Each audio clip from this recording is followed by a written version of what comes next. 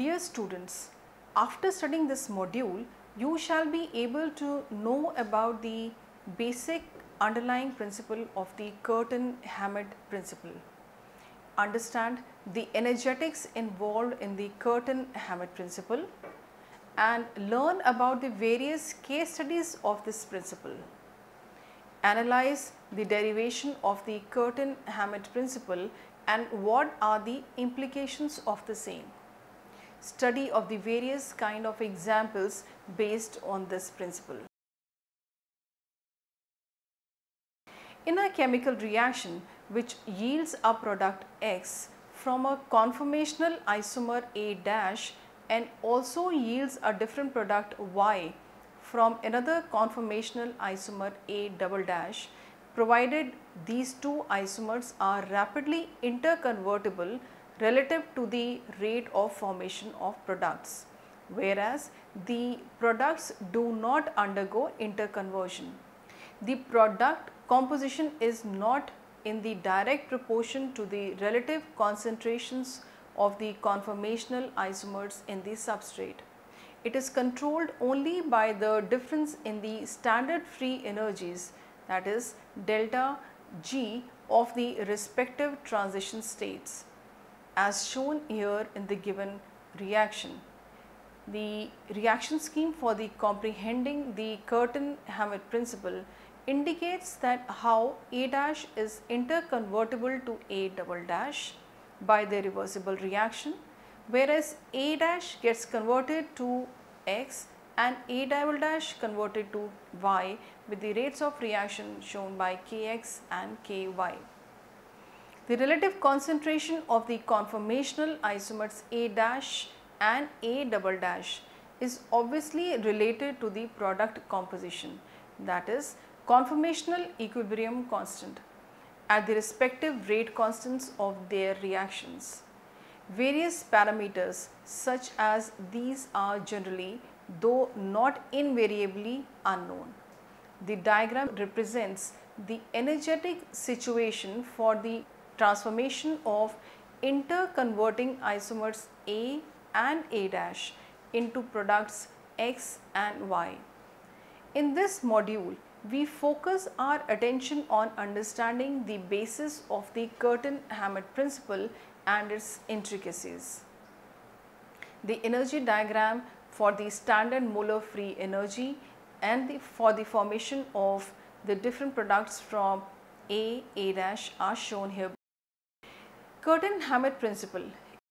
If the rates of reactions are much slower than the rate of interconversion, the Curtin Hammett principle states that the product distribution is controlled by the difference in the standard Gibbs energies of the respective transition states.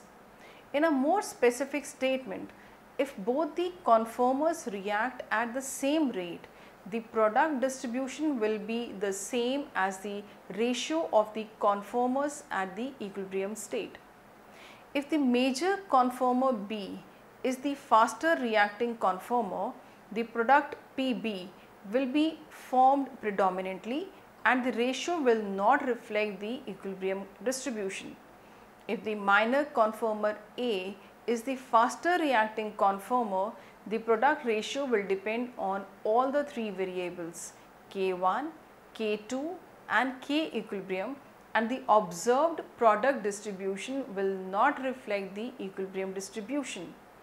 Accordingly, the product formed can potentially derive from the conformer that you cannot even observe in the equilibrium distribution of the precursor. We shall now take up specific cases relating to the Curtin Hammett principle. These cases take up the various Curtin Hammett conditions in which the isomers react to give the particular products. Case 1. When the major product is obtained from the less stable conformer. If the rate of conversion of either of the two conformers is faster than the reaction rates, conversely, if the rates of reactions are much slower than the rate of interconversion, that is delta G AB is much small relative to delta G1 and delta G2, then the ratio of A and B is constant throughout the course of reaction. This is depicted by the energy diagram in the figure, where K1, K2 is much smaller than Ka and B. A to B are interconverted, whereas A to Pa is a slow reaction, while B to Pb is a not that slow a reaction. When the less stable isomer leads to the formation of the major product, this is how the energy diagram will be shown. Case 2. When the minor product is obtained from the less stable conformer, the energy diagram is again shown here, where the product Pa is the minor one and product Pb is the major, and the relative energy graphs are shown. Deriving a mathematical relationship based on the Curtin Hammett principle.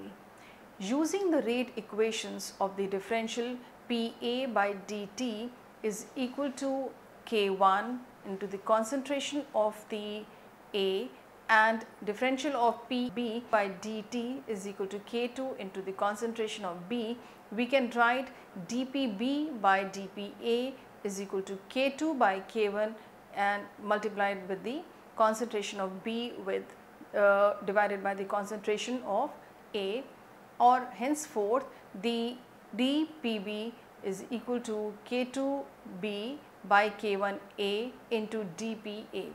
Since A and B are in equilibrium, we can substitute K equilibrium as the concentration of B to the concentration of A, and henceforth the equation further integrating, we get the relation as Pb by Pa equal to K2 by K1 into K equilibrium.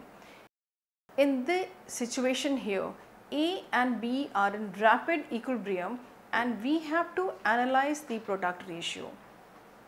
We must consider the rates of reaction of the conformers as well as the equilibrium constant.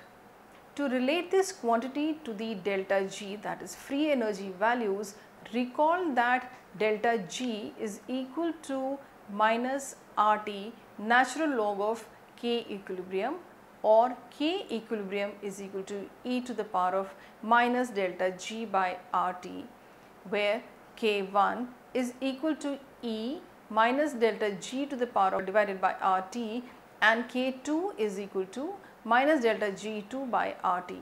Substituting these two relations in the above equation, we would get the relation as Pb by Pa is equal to K2 by K1 into K equilibrium constant, which will be in turn further related to e to the power of minus delta G2 by RT, e to the power of minus delta G by RTE, and delta G1 divided by RT.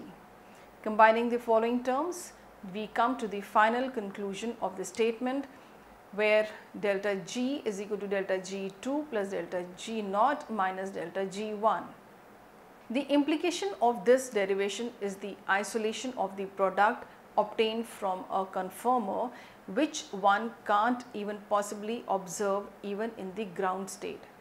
Within these limits, three scenarios can be envisioned. If the faster reacting conformer happens to be the major conformer, the product obtained from the major conformer should prevail and shall not reflect the equilibrium distribution.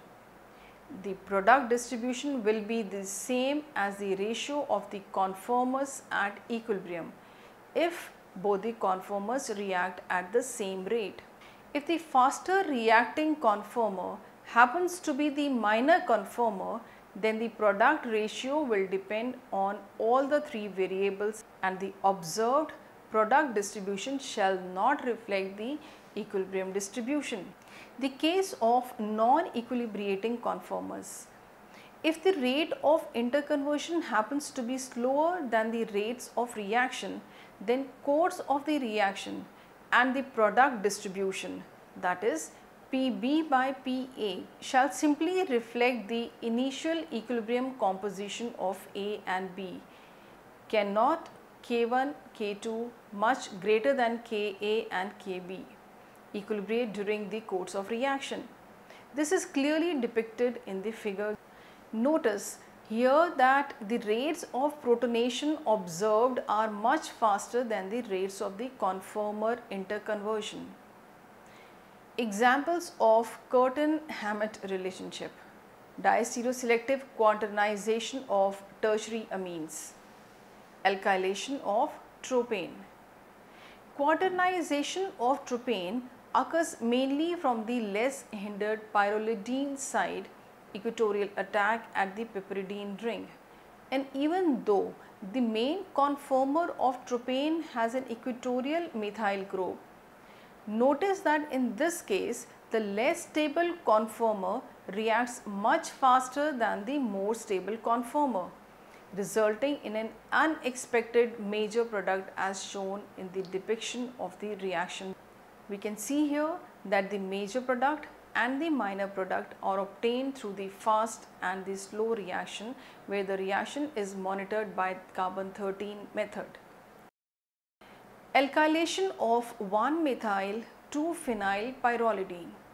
1-methyl 2-phenyl pyrrolidine yields mainly an anti-alkylated product via alkylation of the minor cis conformer when treated with phenecyl bromide.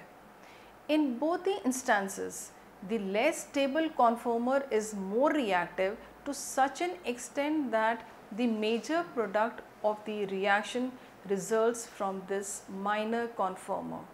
We can see here in the given figure the major product reacting with phenyl COCH2Br in the with a slow reaction, while minor reacts at the faster rate, and the products are minor and the major products are obtained in the ratio of 23:77.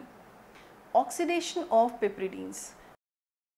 Oxidation of 1-methyl 4-tertiary butyl piperidine yields mainly the amine N-oxide derived from the most stable conformer. In this example, the more energy rich, less stable conformer reacts more slowly than the major conformer, which is more stable and faster reacting.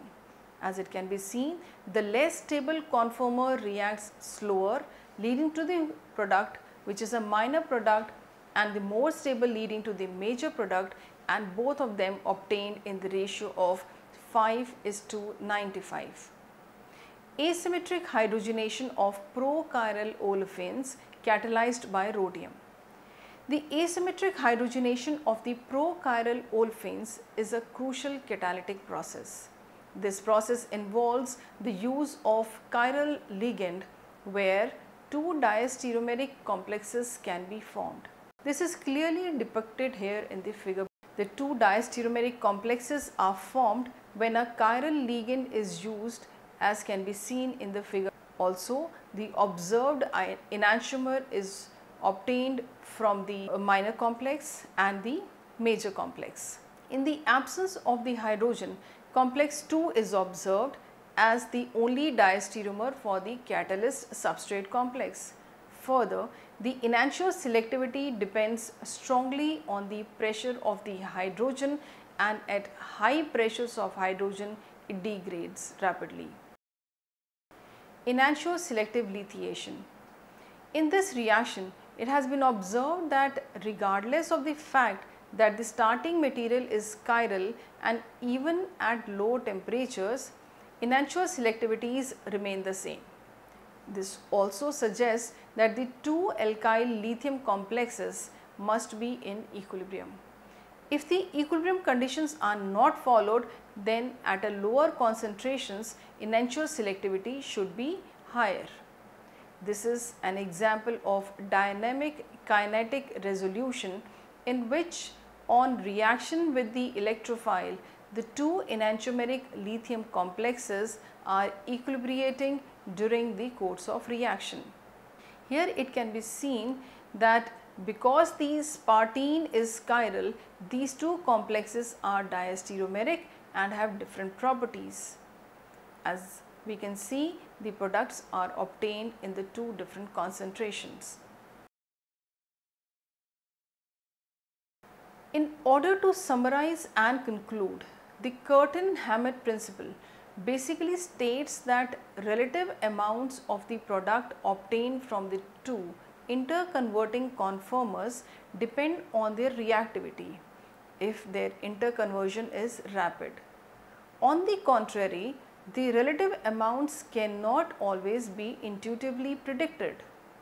Let's summarize this module. We have taught you that in 1940s, the idea was prevalent among the chemists that the conformation of a reactant could be determined from the structure of a reaction product. That is, the major conformer would yield the major product. This assumption was shown to be incorrect by Curtin and Hammett in 1950s. If the rates of reactions are much slower than the rate of interconversion, the Curtin Hammett principle states that the product distribution is controlled by the difference in standard Gibbs energies of the respective transition states. The cases taken up in this module cover the various Curtin Hammett conditions in which the isomers react to give the particular products. Various examples of the Curtin Hammett principle have been taken in order to understand the principle and its variation in the better way.